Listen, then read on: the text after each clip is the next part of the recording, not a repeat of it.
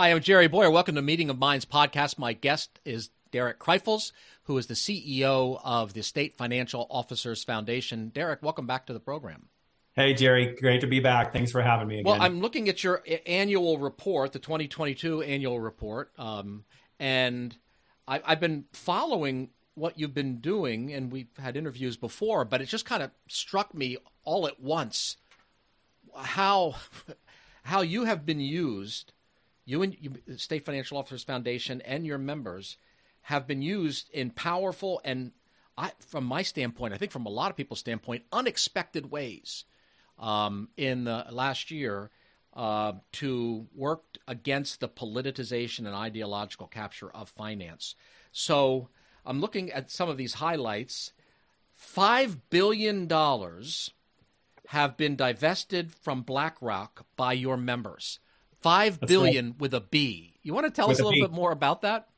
Yeah, I mean it's great. You know, we provide the right information to allow these men and women to make decisions that are the best for their state. And it was great to see, you know, West Virginia Treasurer Riley Moore kind of kick that off a year ago. You know, since then we've had Arizona Treasurer Kimberly Yee divesting $540 million. Then Arkansas Treasurer Dennis Milligan divested $125 million. It was like dominoes, just kind of fell in line. September, Utah Treasurer Marlo Oaks, South Carolina Treasurer Curtis Loftus, Louisiana Treasurer John Schroeder, our national chairman, divested almost $800 million.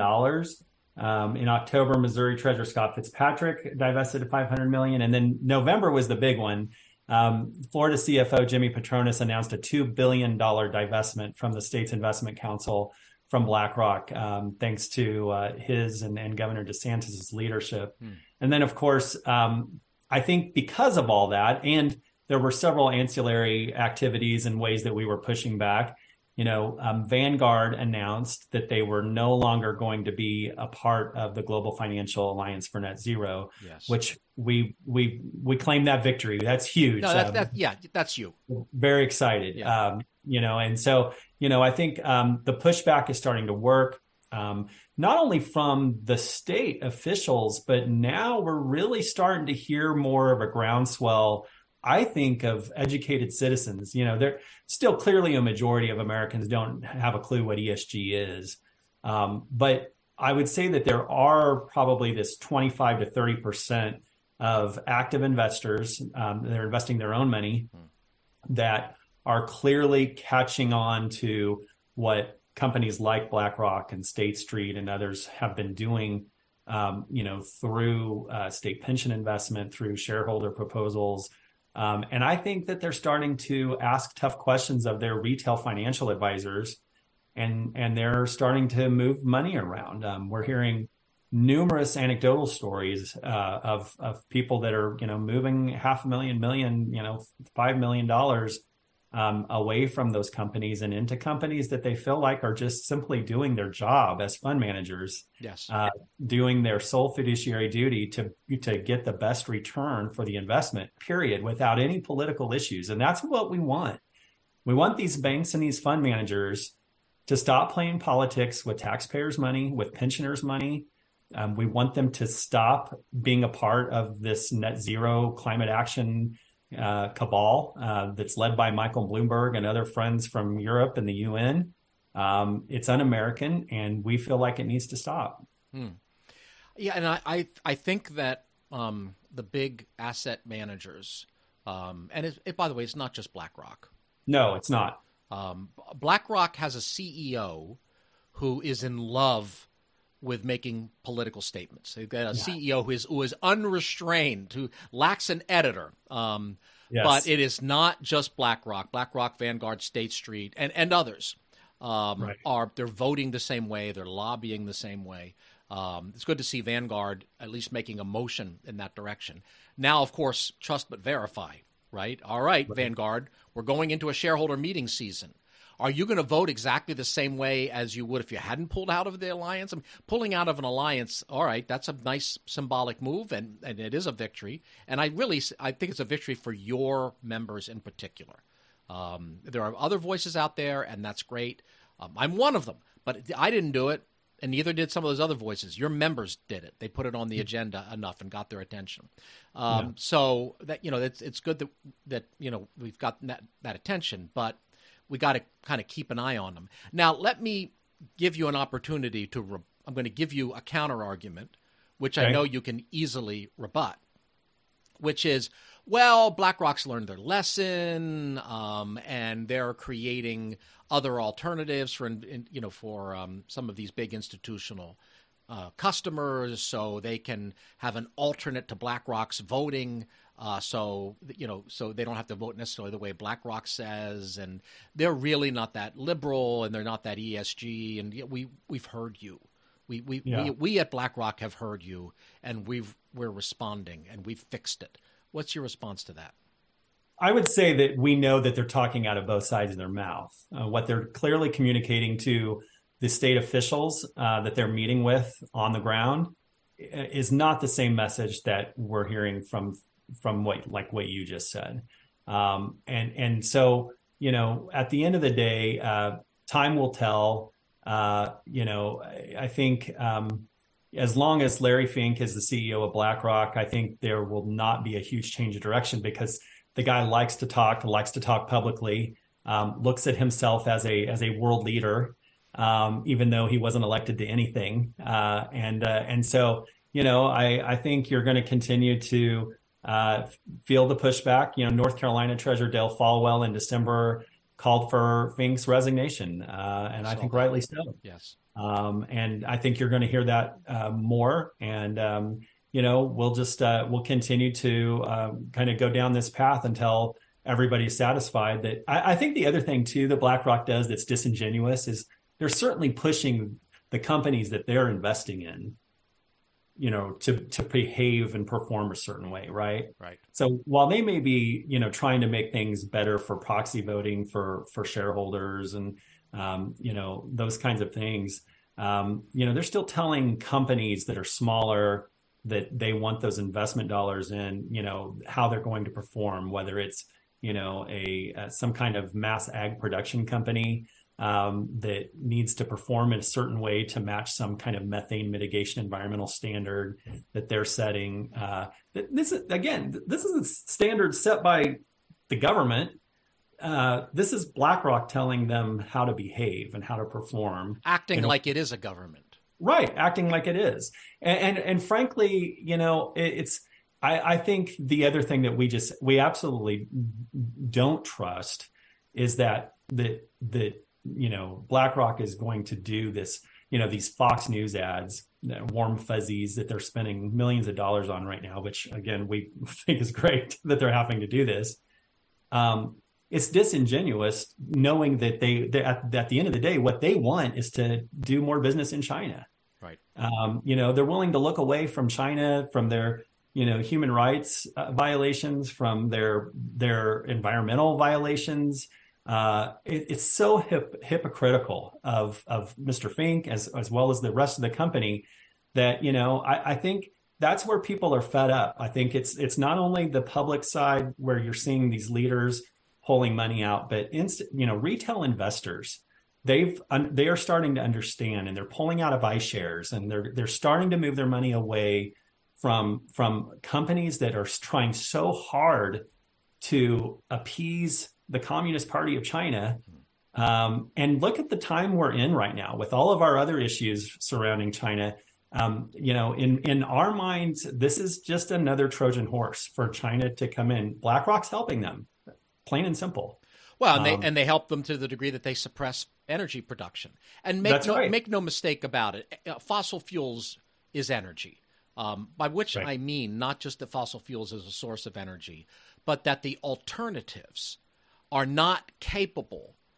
They're not realistic, grown-up, alternatives to fuel a modern economy. Yeah, you could do a little around the edge with solar or wind, whatever. But if you are outlawing fossil fuels, you're essentially outlawing the only viable energy source. Unless you're going to go very pro-nuclear, which they're not doing. So in essence, it's anti-energy. So, who stands to benefit if America is hobbled by the lack of energy in its industrial production. Well, the other largest economy in the world stands to benefit. Absolutely. Yeah. And there's a great new book out called Cobalt Red that I've just started reading, but it does go into, this issue of mineral rights and international ownership of mines and the human rights violations. There's slave labor in Africa that is currently, what is how they're mining cobalt for the electric car industry. Yes. So, if you feel a lot better about the environment driving your Tesla, I hope you feel as bad that your Tesla was built on the hands and lives of, African children. Yeah, and it's interesting. I've poked a little fun at some of the left-wing activists, like the As You Sow, who are and some of the proxy services, which are always calling for disclosure of the supply chain, except cobalt and except chromium, which are known carcinogens. Why? Because they're part of the electric vehicle. They're part of the process of producing batteries for electric vehicles. So because they've bought in to the electric vehicle industry, we can't ask any tough questions about children with cancer from chromium and cobalt mining and slave labor. We can ask any supply chain issue we want, but we except about China or except about electric vehicles. So that shows how not just political this is, but even more so kind of bought off by certain industries. That's right. And that energy for those electric cars is still coming from somewhere. I mean, it blows my mind the number of young people I talk to about, using electric cars and how good they are. And then you ask them, where does the electricity come from that charges your car? And they say, well, from the building right there, and you realize how quickly there is a disconnect. That I think it's 40% of that energy still comes from coal. And so, it's just a huge issue. Oil, coal, natural gas, that's almost all of it right there. They're all fossil fuels. Right. Very little is coming from nuclear and the rest of it. I think there was an article in the Washington Post attacking Treasurer Allison Ball for taking the position with these banks, which is if you are boycotting our major industry, fossil fuels, then you can't do business with us. And she counted the number of jobs that depend on this energy, and she counted cars, and she counted electric cars, and the article kind of tripped her up. She's even counting green friendly electric cars, and it's like, what do you mean? You don't think these cars run on fossil fuels? Of course they run on fossil fuels. Yeah, it's so ridiculous. Yeah, I guess when. It doesn't pay for them to ask too many really tough questions, does it? About their agenda. But you do, and your members are. All right, you've got a new program out, Our Money, Our Values. That's the website, right? OurMoneyOurValues.com? That's correct. Yeah. .com or .org? It's .com. All right. OurMoneyOurValues.com. Is that about this ESG stuff? It is. It's a result of us winning the Heritage Foundation's Innovation Prize last year in 2022 that allowed us to kind of springboard that into action. And really the idea was that the only way to really make a true impact with an issue that can be as wonky as ESG investing was to really touch the hearts and the minds of Main Street Americans, that to really help them understand the connect between ESG and their pocketbook, their bottom line, the impact of restrictions on fossil fuel leading to higher gas prices, higher diesel prices, which have led to higher, logistical costs, which have led to higher grocery prices and more expensive eggs, at the grocery store. And so we've tried to lay all that out. There's a great 4.5-minute educational primer video on that website. There's a little 60-second version as well. But we launched that campaign around December 1st. We had over 32 million hits on it. Wow. We had 4 million views of the shorter video. We're just trying to get the word out. We've grown our Twitter followers and our Facebook followers, trying to use social media as much as we can, but really trying to help them understand kind of the impact of the bottom line. I will say this too. One thing that we added to the site that is a kind of a we want to hear from you part of the site where we're asking men and women who own small businesses and farms to share how ESG has negatively impacted them or their lives or their businesses. And we're started to hear from a lot of them. And, some of the stories range from, the mom and pop catering company that happens to do business kind of aimed at oil field workers, providing, meals for those workers. And their commercial insurance lender would no longer cover them because of their focus and mission focused on oil workers. That is egregious. It is egregious. There's, and that goes all the way up to, the power company that has a fleet of vehicles. So what, oil workers aren't allowed to eat? I mean, that's what that amounts to. What are they? Pretty much. Yes. Yeah. Or quit their evil profession. That's right. And become what? I don't know, bloggers or something. That's right. And we're hearing from farmers too. The hard part is that many of these, the administration and the left have done a really great job of scaring people, pushing fear and the cancel culture. And so people are afraid to speak up. Yes, small business owners, they're worried that they're going to lose their business. Farmers are willing that, they're afraid that the EPA is going to be showing up on their front doorstep the next day. And so, we do have some brave men and women that are coming forward to share their stories, but we need more for all the your listeners. We want to hear the stories, and we'd love to, if willing, share with the American people so that all Americans can truly understand the impact on everyday Americans on what ESG is doing. And I suppose someone could be anonymous too. They can tell their story but not want their name used, right? Sure. Yeah, right. And we get a lot of that. We get a lot of that right now. Is there some place where I can read those stories? Is that on the website, or have you not? Not yet. Okay. We're evaluating what to do with those next. It's you can only go so far with an anecdotal story where you can't really, attribute it to somebody, that you can meet and talk to. And so we've kind of debated about how far to push those out. The other thing that's on our Our Money, Our Values website that might be helpful to your listeners is a downloadable PDF, 5 questions to ask your financial advisor, that we borrowed from a friend that's been talking about it. But they're great questions to ask. Question number 1, have I invested any funds that voted my shares in favor of racial equity audits? Question 2, have I invested in any funds that voted my shares in favor of emissions reduction plans or executive compensation tied to environmental or social goals? Number 3, have I invested in any funds that systematically underweight companies in any of the following sectors: coal, mining, oil and gas exploration, defense, or firearms? Number 4, do you use ESG factors in your external fund evaluation process, internal operations, or client portfolio optimization strategies? And number 5, if the answer to any of the above questions is yes, can you please inform me of alternative investment options so that I may select funds and portfolios that best align with my own long-term financial interests? That's good. And that's a mouthful, but we made it a PDF. It's free. You don't have to sign up for anything to download it. Folks can go on our website, ourmoneyourvalues.com, and download that PDF, the 5 questions to ask your financial advisor, and take it and ask their retail advisor those questions. And that way, if they decide that they need to pull money out of a fund manager that is acting nefariously with their funds or operating in a way that is anything other than their fiduciary duty, aside from politics, right? They can do that. Yeah, I might, given what's coming up this season, we might want to add a question about voting for divestment from pro-life states, because we're going to see a lot of that. Absolutely. We saw some of it last year. We're going to see a lot of it this year.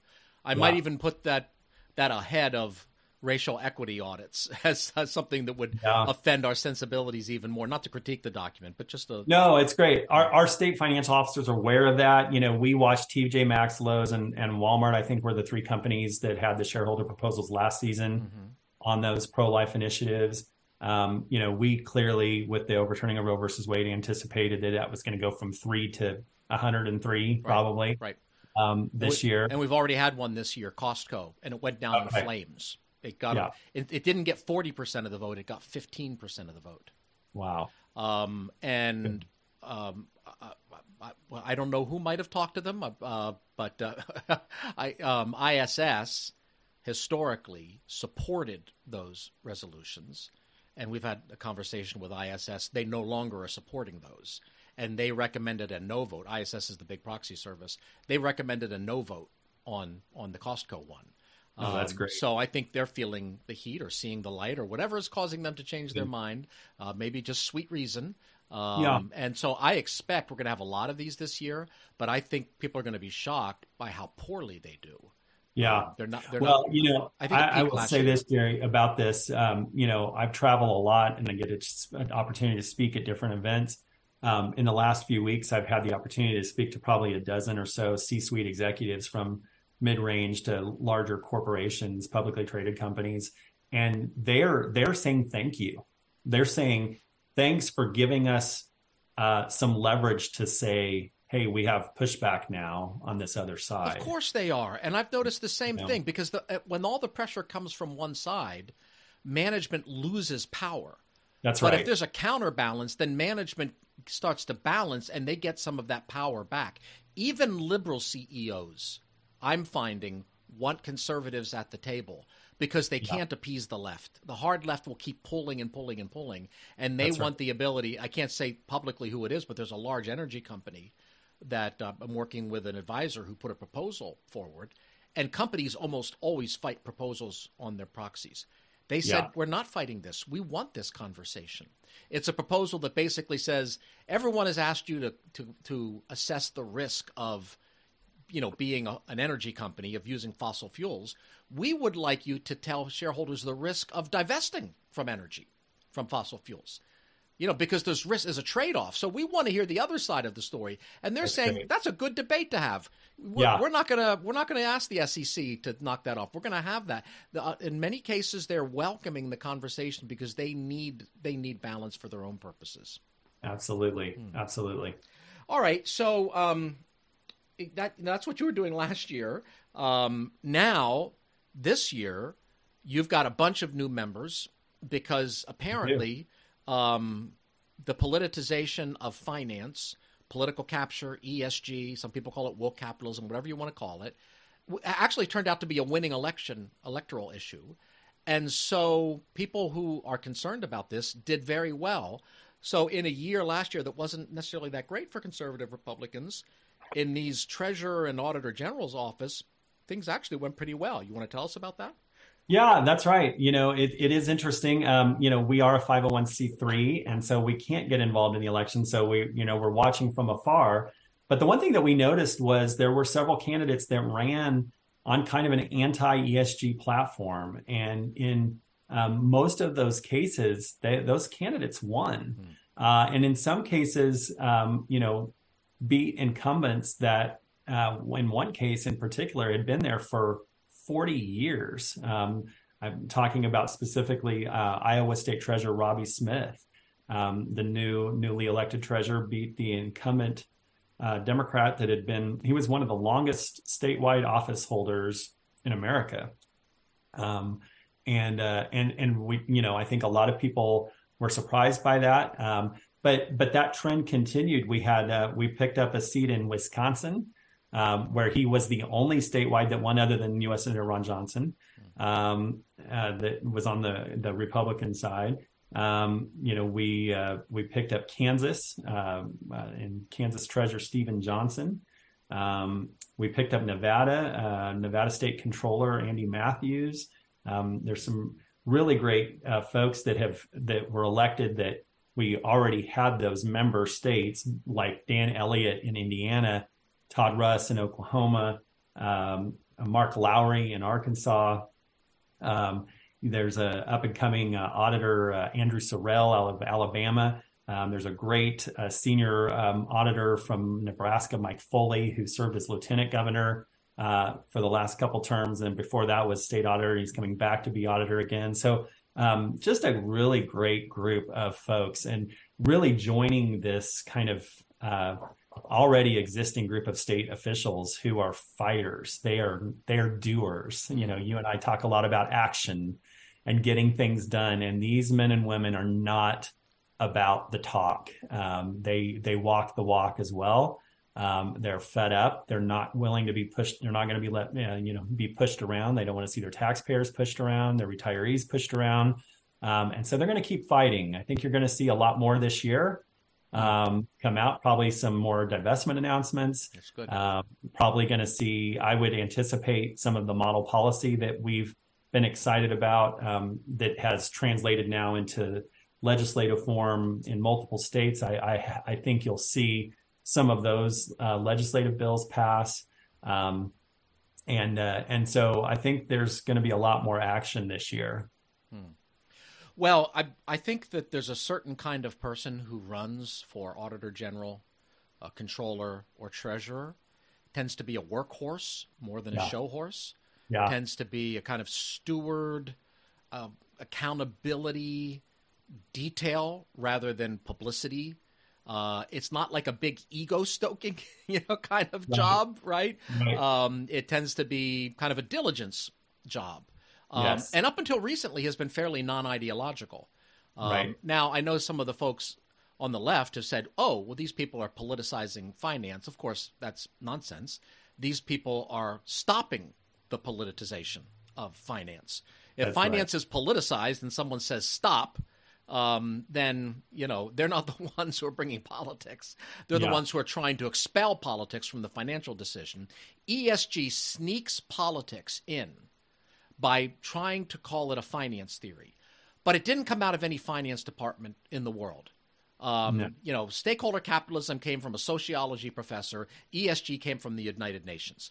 Up until this started getting pushed down on us by the political class, there was no financial center expert that I know of in the world who was looking, for an ESG agenda. Now, of course, some people have signed on to it because there's a lot of money flowing that way, and there's a lot of virtue signaling, and you can save the world, and some of the biggest checkbooks in the world are associated with it. But it doesn't come from finance, and that's because it isn't finance. It comes from politics, and that's because it is politics. And your members are saying politics is fine. We run for elections just like everybody else. But between elections, our responsibility is a fiduciary financial responsibility and nothing else. And I want to commend them and you for the work that you're doing. Anything else you want to talk about before we go, or did we cover everything that you wanted to cover, my friend? I think we've covered. I think the thing I would just encourage listeners to go and check out that Our Money, Our Values site. Follow us on Twitter for breaking news. That's where we break news first. At SFOF_states, and follow us there. You can find more information about SFOF at sfof.com. Frankly, we're looking for donor friends that can help us amplify our Money, Our Values campaign. We have more videos that we've produced that we're ready to launch. We just need the financial support to do that. So if folks want to do that, we would be extremely appreciative. But at the end of the day, it's my honor to really serve and represent these men and women who are really the ones that are in the trenches fighting and putting their political necks on the line every day. And it's an honor and blessing to be able to do that. That would be a high impact donor effect because you guys are not highly visible, but you're highly effective.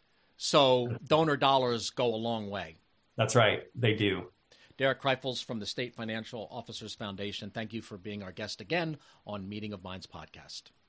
Thanks so much for having me, Jerry.